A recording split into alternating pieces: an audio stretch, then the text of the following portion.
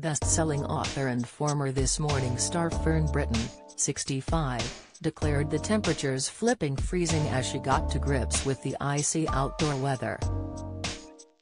Fern, who split with her husband of 20 years Phil Vickery back in 2020, explained that her New Year's resolution was to become better at using Instagram, and she posted a snap of her Boxing Day morning to demonstrate.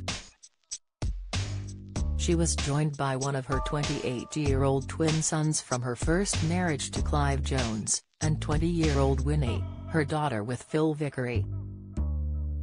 After they trekked along the Cornish coast, she penned, "Flipping freezing on Boxing Day beach." The trio all had smiles on their faces in the photo. She added, "My New Year resolution is to get to grips with Insta." Fern has been yearning for happiness after tragically losing both of her parents recently, one year after another.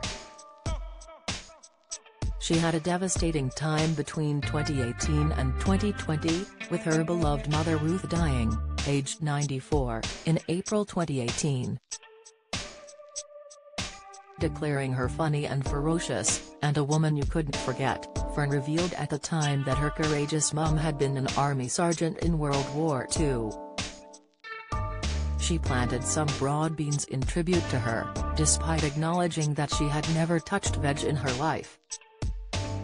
No sooner had she started grieving for her mum, Fern sadly lost her father Tony just 3 days before Christmas in 2019. He died aged 95, and, as an actor, was known for his performances in the likes of Don't Wait Up and Robin's Nest. Fern and Phil split the following year in 2020. Phil later opened up on relationships following his split from Fern, explaining that he would prefer to be single and alone than tolerate a rubbish relationship that wasn't working for him.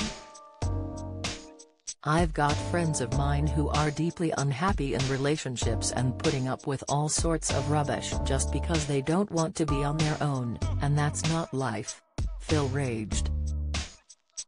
9 times out of 10, people are worried about being on their own when they're older. He added that it doesn't bother him that his daughter Winnie isn't usually able to see him over Christmas, due to her packed schedule. Declaring himself alone but not lonely, the TV chef told Kay Adams on her How About to Be 60 podcast that he now relishes the opportunity to be completely selfish. Although his dishes have wowed This Morning fans, and no doubt past partners, he now prefers to cook for one, explaining, "I can just have what I want when I want." Meanwhile, Fern is also finding a new lease of life following the split, admitting that she turned to yoga and meditation to help her to adjust to the single life.